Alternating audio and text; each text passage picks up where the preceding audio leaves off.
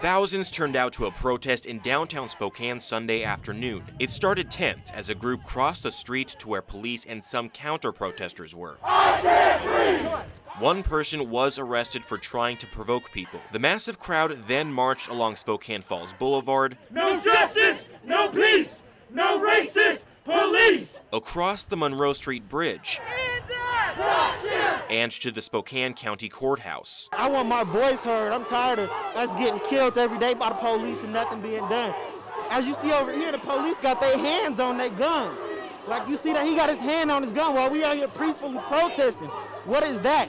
Marquise Shadwick Tinsley says he wanted to have his voice heard because racism never went away. Racism is now going on and it's still a thing.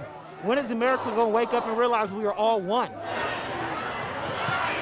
Police in riot gear set up a line to block the public service area as protesters edged their way closer. It felt really nice to be brave. I'm not a brave person. I am very scared of cops as someone who did grow up ethnic. I have been stopped by more cops than I can think of. Protesters inches away from police for hours, chanting George Floyd and I can't breathe. When I looked at George Floyd, I thought, wow, that could have been my dad. You know, that could have been my brother, that could have been me. The tense environment filled the air in the form of thousands of screams and chants. Lock me up, you get to go home, kiss your babies, right? Until this.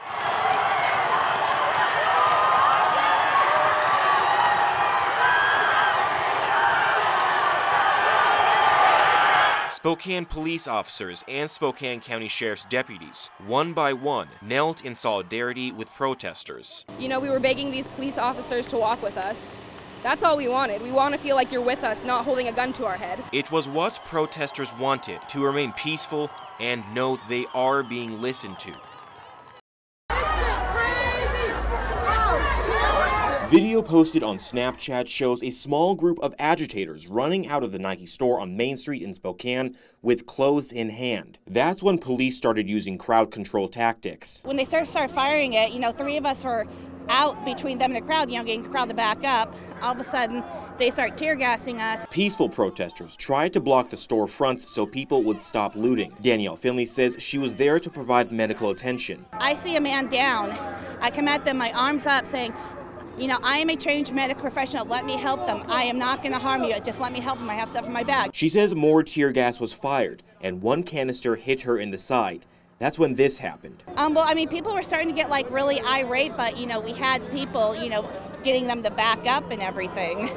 And, you know, Tear gas was fired right where our interview was taking place, and our crew was forced to run for cover away from the gas as well. Go, go, go! Police cleared 1 block at a time along Main Street, beginning at Cedar all the way to Division. Spokane Police Chief Craig Meidel saying Monday he believes only about 500 or so people caused issues downtown, and it doesn't represent the peaceful demonstrations earlier in the day.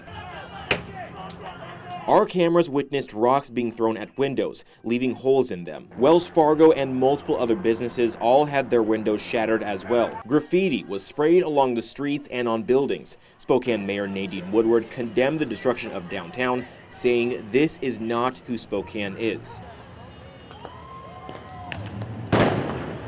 Helicopters surrounded a small faction of agitators that remained as the sun set. Full water bottles were thrown at police, some even hitting them. That's when the final push by police began with tear gas, rubber bullets, and flashbangs.